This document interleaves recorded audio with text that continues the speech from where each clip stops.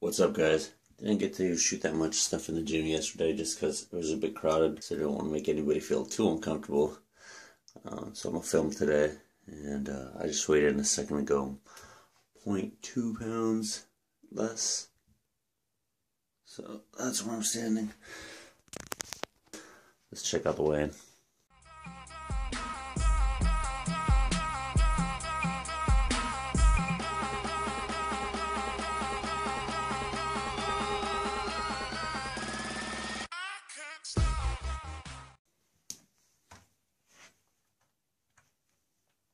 Let's see how heavy I am with the phone today. Oh, what? It was the same. So it was actually the same with the phone this time, and without the phone, didn't gain a pound. 194.6, so 0.2 pounds down. Alright guys, I'll see you in a bit.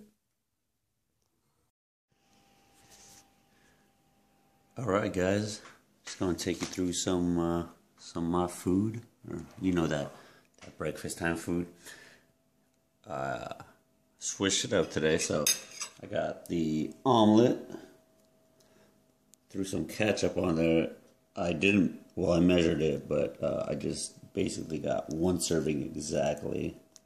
I'm usually not too OCD about ketchup because I don't go crazy in there. We got some low-fat cheese in there, 4 slices of bread, and then these are some, which I'll probably make a video of, but it's just nothing too crazy, just very simple fries. Just threw them in the oven, like 15 minutes, and throw some salt or whatever on there. Got the subs on deck, coffee. Yesterday for cardio I did the sled, and that's killer if you haven't done it before, especially on like well, from what I'm hearing at least, like a rubber gym mat floor. Did I say that right? Like on a gym floor? Rubbery floor, whatever. Do it on a rubbery floor. Or what people are saying is more difficult because you're not getting as much traction. But man, that's killer. So we did, it's about, I'd say almost 100 yards. 4 times back and forth with one plate on there. And that's like, it's deceivingly hard. So it looks like real easy and you see people do it. And it's not easy.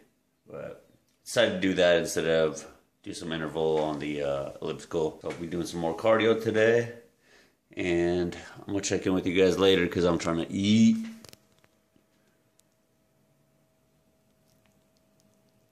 Whoa, that yolk though.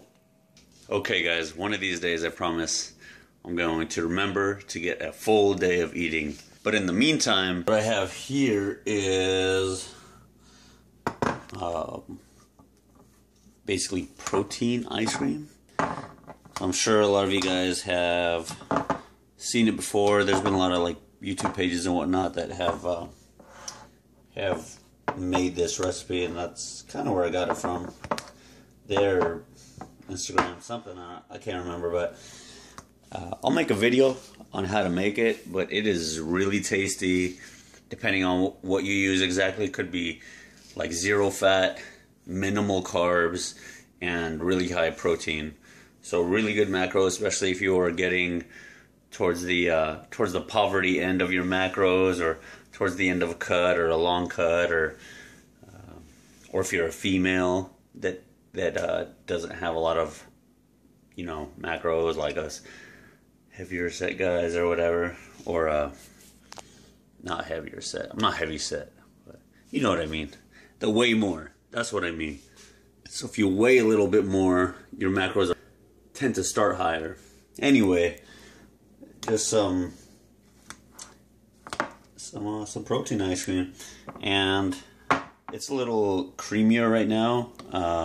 Could be a little bit more solid, and it all depends on how long you keep it in the freezer. But give me a like down below if you want me to make a video on how to make this.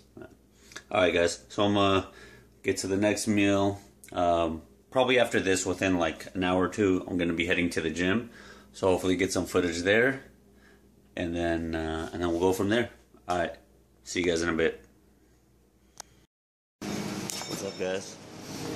And just warm up with 4 sets of 25, really light. The leg extension just get some blood going in there, and then we'll move on from there to some wide leg presses. Here we go. Alright guys, so to start off my leg exercises, what I've been doing to get some blood flowing, and probably what I'll do even when I go back to squatting, is just doing some light leg extensions. And I don't go all the way to the top, because if I do, I might get more of a contraction, but at the same time, I can, and it varies, I can feel some pain on the actual knee. So it really varies and depends on how I feel that day. Last week, I'm doing leg wide. So let me take this squat, and it's really working my adductors, which is good because it's what I'll be using in the squat when I eventually get back to it. So going minimal rest times, 5 sets of 8. On the last set, we do a drop set. Alright, gotta get back. From there, what I've been doing is moving on to a wide hack squat or wide leg press. This angle doesn't really do it justice, but I basically try to get as wide as possible and try to get my foot placement the same way I would in a normal squat. Alright guys, last set. I'm not gonna talk too much so I can save my breath, but it's gonna be like a double, triple drop set. I'll explain why later. See you in a minute. So this is something I have been missing and have not been doing on my normal routine, just because I've been, following other people's programs. But I probably will start doing my own programming. Well, I am currently, but I'll have my own program set up for when I do go back to powerlifting. But drop sets, it's just something I absolutely love, and you feel it feels completely different. It's a different type of workout from just doing standard sets and resting 3 to 5 minutes. It's just a different type of exercise, man. It's just fun. Like, to me, it brings the fun back into lifting. Not that I wasn't having fun before, but like I said, it's just a different type of workout. So the main reason I like to do a drop set with something ridiculous like that, like the 30 or whatever, 20, sometimes 50, but it's just it's kind of like a test of will, fortitude, just to try it out. A lot of people will down talk drop sets or whatnot, but if you can get through something like that, and just thinking about that many reps, kind of scare people. People will down talk and just say that's stupid, it's pointless, but I say that as kind of proof is in the pudding. So do it, try it, see if it works for you. If it doesn't work for you, then it doesn't work. But it's worked for me so far, and I enjoy doing it, to be honest with you. That's the main thing I enjoyed about kind of just getting in the gym and bodybuilding, is that you really get to, for me, it's more of like a mental test than anything. The aesthetics and whatnot, that's just an added bonus. Lifting heavy weights, that's an added bonus. But getting over mental humps, doing things that are like ridiculous, things you never thought you'd ever be able to do, like 50 reps, 30 reps, something like that. Like, you tell someone, first time I ever heard that, I'm like, that's crazy. And I tried it and did it, and I'm like, wow, if I could do this much weight for this many reps, what else can I do? So since hearing the knee cracking, I've been doing a lot of single leg movements, leg extensions being one of them, also doing pistol squats. Another exercise you'll see a little bit later in the video, but I've come to find, and I always knew it, but there's some imbalances that I have in my legs, and just favoring one leg more than the other, not necessarily favoring the good leg either, just because over time, what happens is you create bad motor patterns, and if you don't continue, or if you don't fix those motor patterns, what's going to happen is your body's going to get accustomed to it, and then something will happen, or you could possibly get hurt down the line.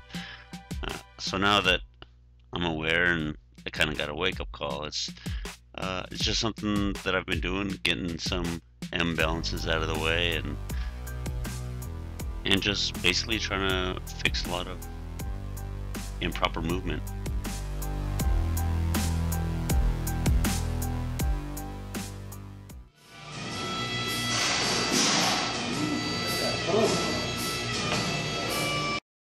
So that was a bit lighter than expected, and that's why I did a few more reps on my drop sets. I'm kind of at a weird spot with that. I'm just trying to find my medium, since I don't want to go too heavy because that's going to hurt, and if I go too light, it just feels like I'm going through motion. So that's why I did a little bit more, and yeah, I'm not going all the way up for the reason that I just explained. Now I'm going to move on to a single leg Romanian deadlift. Single leg dumbbell Romanian deadlift. Alright, I'll see if I can get some video. After that, what I am doing are single leg dumbbell Romanian deadlifts. And again, to fix imbalances. And I feel, for example, on this exercise, one of my glutes firing more than the other, or it fatigues faster than the other.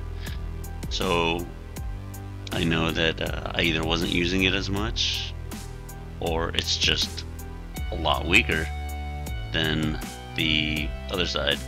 And this is a great exercise that will, basically expose it. So that's it, guys. This is what I'm kind of, see, I'm trying to catch my balance there. Just trying to gain some size, get some hypertrophy, and do some physical therapy along the way. Trying to get a couple birds knocked out with one stone.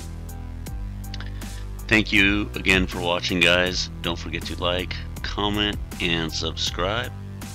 And I'll see you guys on the next video. Peace.